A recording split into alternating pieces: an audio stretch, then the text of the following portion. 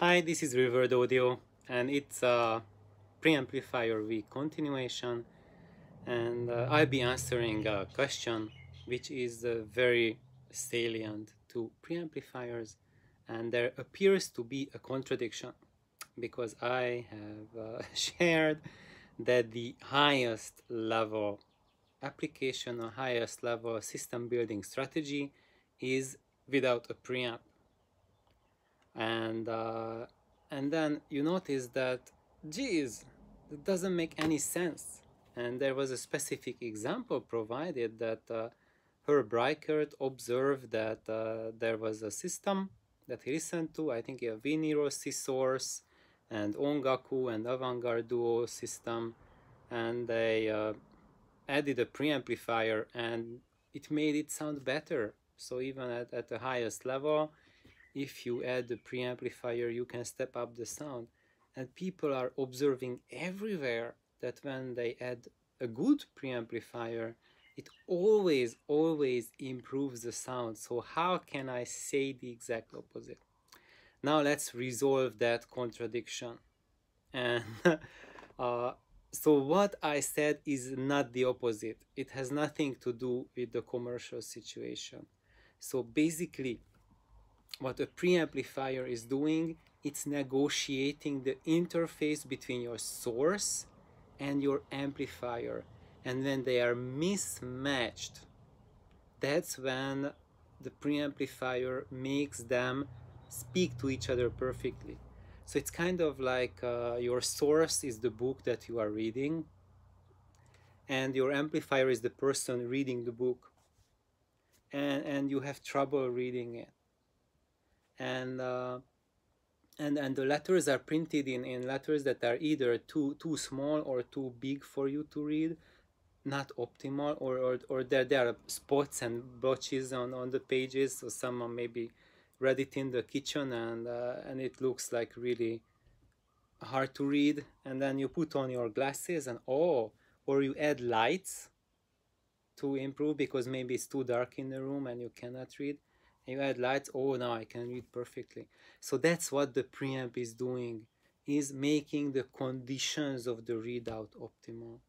But you have to do this, you have to resort doing that when the conditions are not optimal.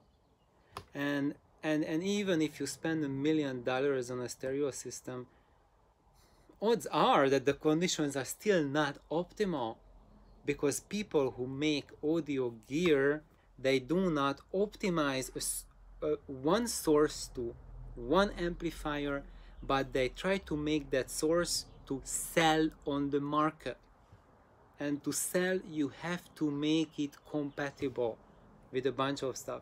And when you have something compatible with a wide array of amplifiers with different reading requirements, it's like people with different eyesight. So one amplifier is like a 20/20 vision, and the other one is like maybe like a 10/10 or something like that. And that's why you have to match the source to the amplifier perfectly to have the best uh, synergy. And that's, in a commercial setting, is only happening with a preamplifier. And the preamplifiers are kind of like universal translators. So they make the compatibility to a much wider range. But because they not just do this, they not just make the compatibility better between the two, but they add their own distortions. So it's not a perfect lighting if we go with that reading analogy, and it's not a perfect glasses. They distort. Every glass has a distortion in it, and every light is not a perfect light. So, you know, if you are a photographer, you can spend like 1,000,000 years trying to find out optimal lighting for to take photos. And it's the same thing with preamplifiers. Uh, they create their own issues, And of course these issues that they create are much smaller than the issues they solve, but they still remain there. And if you want to get rid of those issues that the preamplifiers create, then you have to go to the next step.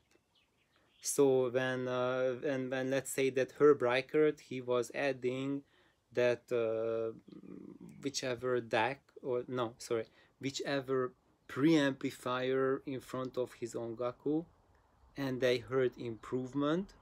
So instead of that, if he wants to go to the next step beyond that step, then he has to take the source and modify it to achieve the same effect that the preamplifier achieved, and then he can have the next step beyond adding the preamplifier step, which is the direct path, when you get rid of the extra elements, the extra coloring, the extra distortion carried by the preamplifier.